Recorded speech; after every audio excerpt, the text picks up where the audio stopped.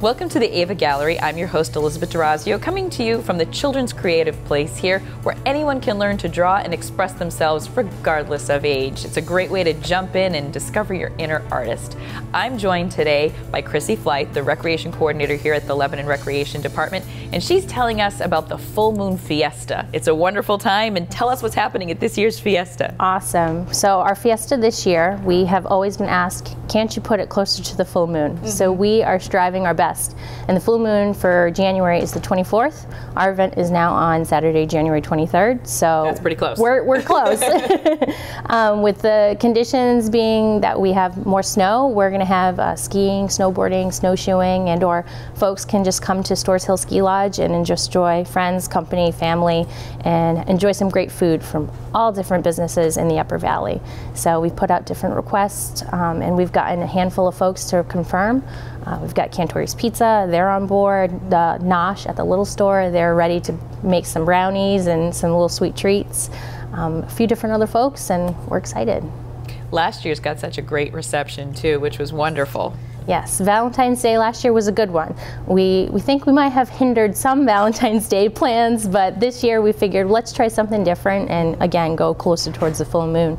I know folks always love enjoying just the camaraderie, and we've had in the past someone, Karen Leo Hill from the Lebanon Diner was able to sing last year, and hopefully she'll come back out and add some tunes to the evening. But we have folks that enjoy that and sing along, as well as we've had Kodo come out with some noodles and rice to eat, and that's always worked out really well too. And you do get to warm up. Yes, definitely. Inside the lodge, there's always a wood, they have a fire stove going and nice and toasty. We'll have hot chocolate, of course, and definitely cider on hand, and we're excited. We set up some of the trails so folks can snowshoe out and experience Goodwin Park. We'll have tiki torches that will light up the hill. We'll have little cauldrons around so kids can do s'mores and heat up some apple pies. Oh, nice. So, yeah, it'll be a lot of fun. We enjoy it. We try some new things every year, so there may be a big surprise that we're still kind of working out on for this season. Fingers crossed. Yes, fingers crossed. Things are looking helpful for some fun things. Now, is this something we should buy tickets to ahead of time, or do you want us just to show up? What's the best way to go about getting? Well, we'd love for folks to buy tickets online. Okay. We have the ability for folks, either they can come by the office, they can buy online and get the tickets in advance, so then they can just come and check in and go enjoy the food and go enjoy the environment and get active.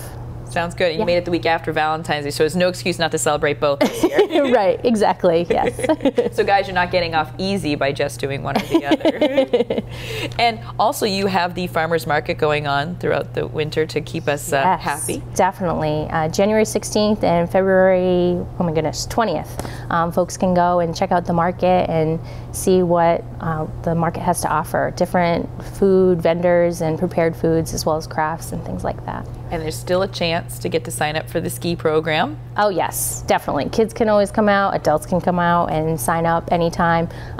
Hopefully folks get in there early, and then if not, we'll have other running events that we're still working on. We have a new program that started last year, which was the Couch to Canaan 5K.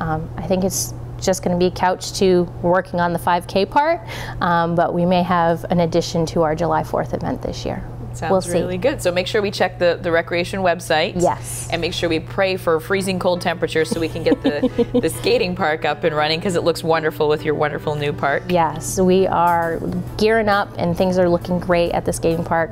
And now that we have cold temperatures, yes, things are looking good.